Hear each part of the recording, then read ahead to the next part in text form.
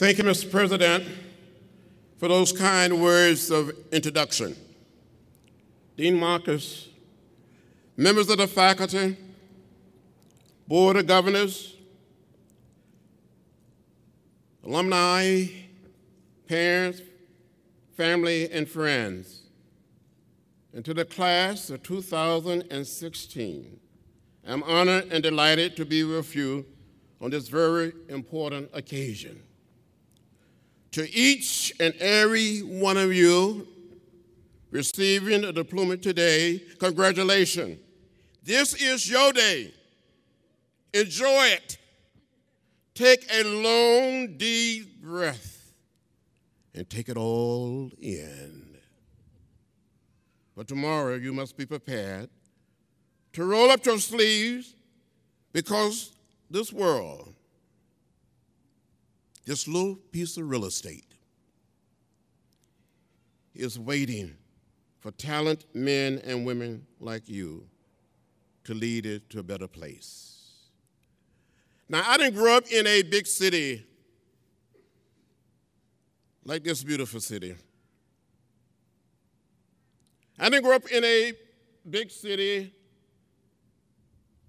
like Los Angeles or San Francisco. I didn't grow up in a big city like Washington, D.C., or New York, or Atlanta. I grew up on a farm in rural Alabama. My father was a sharecropper, a tenant farmer. But back in 1944, when I was 4 years old, and I do remember when I was 4, how many of you graduates remember when you were 4? What happened to the rest of us? My father had saved $300, and a man sold him 110 acres of land. My family still owns this land today. On this farm, we raise a lot of cotton and corn, peanuts, hogs, cows, and chickens. I know here at Pardee RAND, you're very smart. You're gifted. But you don't know anything about raising chickens. I know you're gifted when it comes to research and studying the great issues of our time. But you don't know anything about raising chickens. I know some of you probably like to eat chicken. But on that farm, it was my responsibility to care for the chickens, and I fell in love with raising chickens like no one else could raise chickens.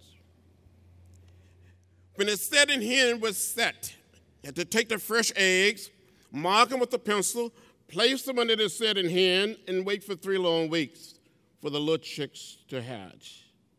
Some of you smart, gifted graduates are now saying, John Lewis, why do you mark those fresh eggs with a pencil before you place them under the setting hen?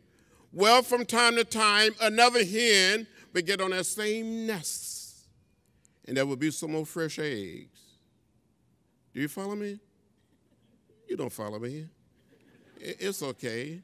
So when these little chicks were hatched, I would fool these setting hens. I would cheat on these setting hens. I would take these little chicks and give them to another hen, or put them in a box with a lantern, raise them on their own, get some more fresh eggs, and mark them with a pencil, and place them under the setting hen. I kept on cheating on these setting hens and fooling these setting hens. And when I look back on it, it was not the right thing to do. It was not the moral thing to do. It was not the most loving thing to do. It was not the most nonviolent thing to do. I was never quite able to save $18.98 to order the most inexpensive incubator or hatcher from the Cicero bookstore. Now, most of you are just too young. You don't even know anything about the Cicero book catalog. Maybe your grandparents or great-grandparents, maybe some of your teachers, maybe not. Well, the Cicero book catalog is a very big book. It's a heavy book, thick book. Some people call it a wish book. I wish I had this. I wish I had that. I just kept on wishing. But when I was about 9 or 10 years old, I wanted to be a minister. So with the help of my brothers and sisters and cousins, we would gather all of our chickens together in the chicken yard. My brothers and sisters and cousins were lined the outside of the chicken yard, but around the chicken yard. and I would start speaking or preaching. And when I look back on it, some of these chickens would bow their heads. Some of these chickens would shake their heads. They never quite said amen. But I'm convinced that some of those chickens that I preached to in the 40s and the 50s tended to listen to me much better than some of my colleagues listened to me today in the Congress. As a matter of fact, some of those chickens were just a little more productive. At least they produced eggs. Well, that's enough of that.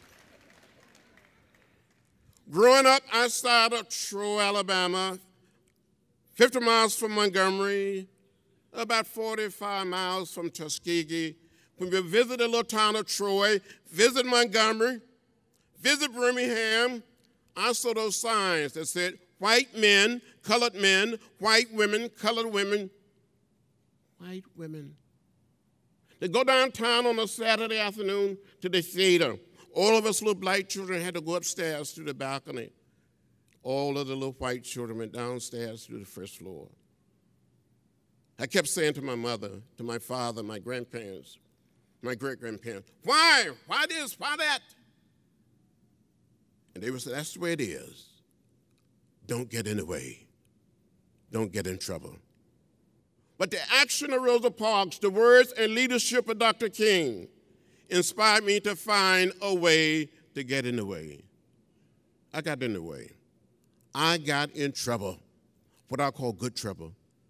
As you leave this great institution, Pardee RAND, you must find a way to get in the way. You must find a way to get in trouble, good trouble, necessary trouble to help redeem not just the soul of America, but the soul of our little planet. You have an obligation.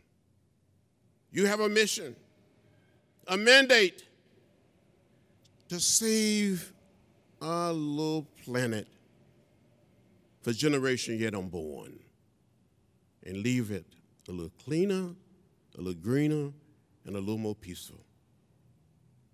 So, as the dean said, be bold, be brave, be courageous. Just go for it. And in doing so, be happy. Enjoy yourself. And never, ever give up. Never, ever give in. Be optimistic. Don't get lost in a sea of despair. Keep the faith. And never, never, ever become bitter. Never, ever hate, for hate is too heavy a burden to bear. When we were planning the March on Washington in 1963, when I was 23 years old, I spoke number 6. Dr. King spoke number 10. There were 10 speakers. Out of the 10 people that spoke that day, I'm the only one still around. And after the march was all over, President Kennedy invited us down to the White House, to the Oval Office. He stood in the door and greeted each one of us. And he kept saying, you did a good job, you did a good job. And when he got to Dr. Martin Luther King Jr., he said, you did a good job and you had a dream. When historians pick up their pens and write about this period, they should be able to say to each one of you that you did a good job and you dream to make our country, to make our world, and our planet a better place. So just get out there and push and keep pushing, and you will have the victory. Not just for yourselves, but for humanity. I want to tell you, if someone had told me when I was preaching to those chickens, on occasion I tried to baptize some of them, and it just didn't work, that one day I would be standing here as a member of the House of Representatives, that I've had an opportunity to meet with every president since President Kennedy, to travel to South Africa and meet Nelson Mandela, to host him in Washington, to travel to Rome and meet the Pope.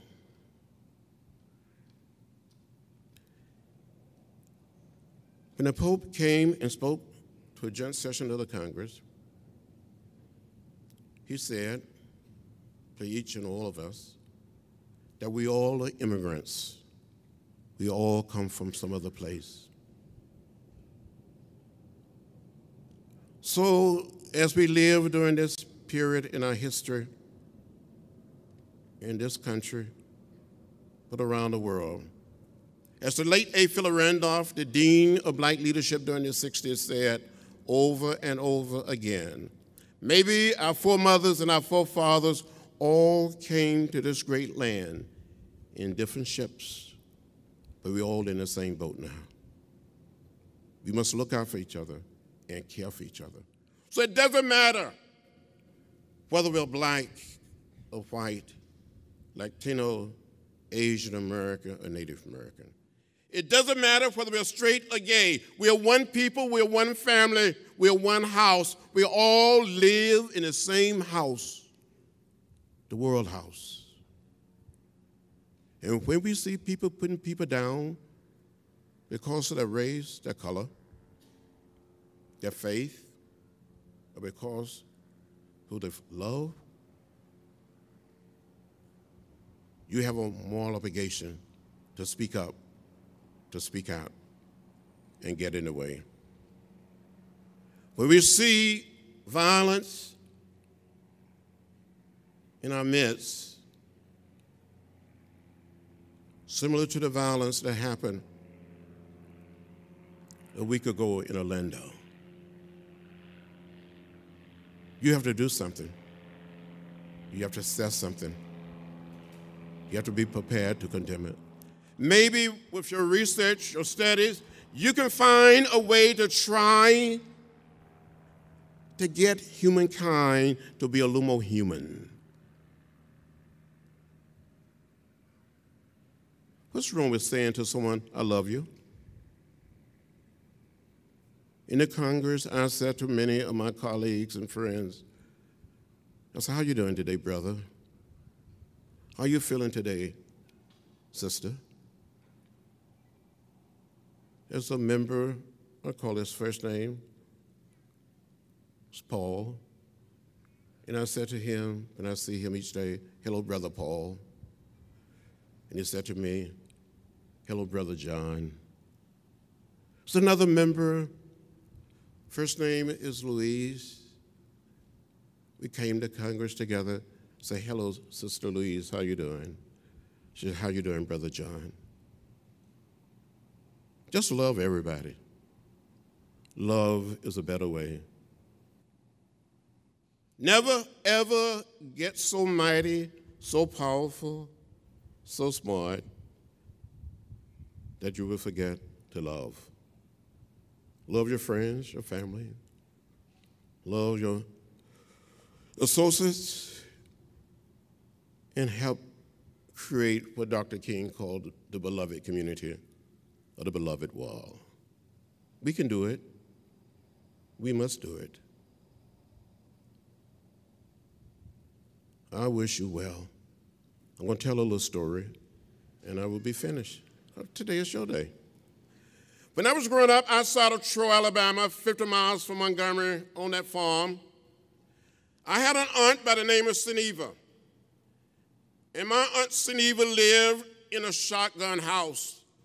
Now here in Santa Monica, here in this beautiful state, here, you don't know what I'm talking about. You never seen a shotgun house. What is that? Well, my Aunt Seneva lived in a shotgun house. She didn't have a green manicured lawn. Had a simple, plain dirt yard. And sometime at night, you can look up through the holes in the ceiling, the holes in the tin roof, and count the stars. When it would rain, she would get a pail, a bucket, a tub, and catch the rainwater. From time to time, she would walk out into the woods and cut branches from a dogwood tree and tie these branches together and make a broom, and she called that broom the brush broom. And she would sweep this dirt yard very clean, especially on a Friday or Saturday, because she wanted the dirt yard to look very good during the weekend. For you, very young and smart and talented graduates, well, you don't know what a shotgun house is. In a nonviolent sense, old house, one way in, where you can bounce a basketball through the front door and it will go straight out the back door. But one Saturday afternoon, my Aunt Geneva saw us all playing in her front yard. And an unbelievable storm came up. The wind started blowing. The thunder started rolling. The lightning started flashing. And the rain started beating on the tin roof of this old shotgun house. She called us all in and told us to hold hands. The wind continued to blow. The thunder continued to roll. The lightning continued to flash.